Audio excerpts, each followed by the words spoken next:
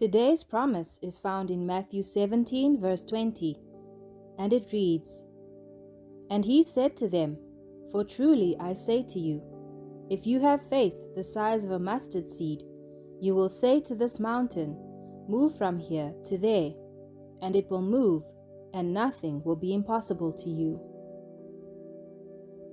Have you ever wished that you had more faith, stronger faith, deeper faith? Sometimes we think that if we can only muster up more faith within ourselves, we can accomplish great things. It's a great misconception for a believer to think that power is sourced in faith in itself. Many times in his teachings, Jesus spoke about the power of faith. He used metaphors to explain what faith is and how important it is. A mustard seed is very small, but it can grow very large. In Jesus' day, the mustard seed was used proverbially to represent the smallest of things. The mustard seed in Jesus' example symbolizes the potential in faith. By using this illustration to describe faith, Jesus is directing our attention not to the quantity or the strength of our faith, but to the object of our faith. Our faith is only as strong as the object in which it is placed. If our faith, even if it is the size of a mustard seed, is placed in the all-powerful God, great things can and will happen. In essence, the Lord is saying, it is not necessary to have great faith. Even a small faith is enough, as long as it is faith in the great God. What is faith? Hebrews 11 verse 1 says, "Now faith is the substance of things hoped for, the evidence of things not seen." Verse 6 clarifies what or who our faith should be based on. Hebrews 11 verse 6, "But without faith it is impossible to please him, for he who comes to God must believe that he is, and that he is a rewarder of those who diligently seek him." Putting one's faith in Christ is an important step. It is not so much faith in itself that can move mountains. It is the God of our faith who can move mountains. The power of faith reflects the omnipotent nature of the God who bestows faith on his own. The Lord is trying to teach us in the illustration of the mustard seed that little is much when God is in it. Peter had a little faith and walked on water. A bleeding woman had a little faith and was healed after 12 years of no hope. A little faith enabled the blind to see. A little faith brought the dead back to life. The reason our faith is described as little is exactly that. Our faith has little to do with us and everything to do with the God in whom we place our weak, erring faith. Faith has nothing to do with personal self-effort and has no reliance on human strength and wisdom. It has everything to do with a God who is able to do exceedingly abundantly above all we can ask or think, according to his power that is at work in us.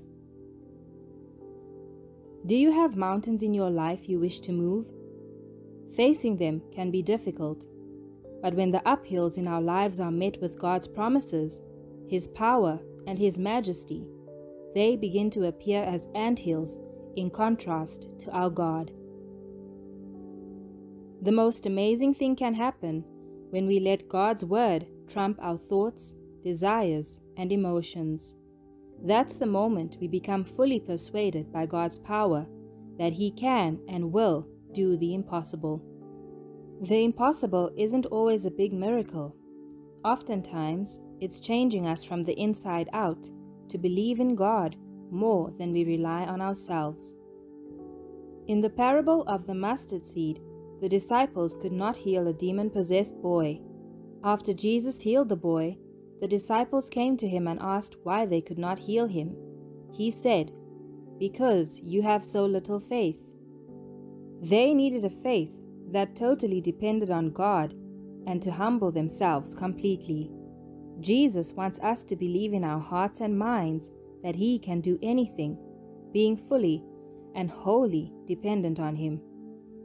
If faith is a self-emptied, dependent assurance in the character and promises of God, then that faith will only pursue things that align with God's character and agree with His promises.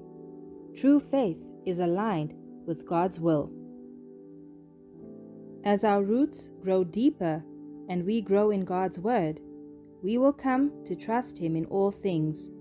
No matter what mountain lays before us, we merely need to shift our eyes to the One who can move the impossible.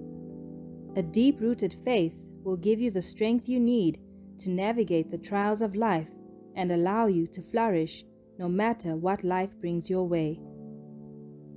No matter what mountain stands in front of us, we can boldly come before Jesus and place it at His feet.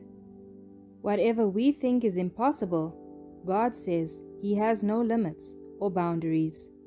His power makes all things possible. Let us cling to this promise when we are faced with mountains in our lives that seem insurmountable. Instead of focusing on how big the mountain is, focus on how big your God is.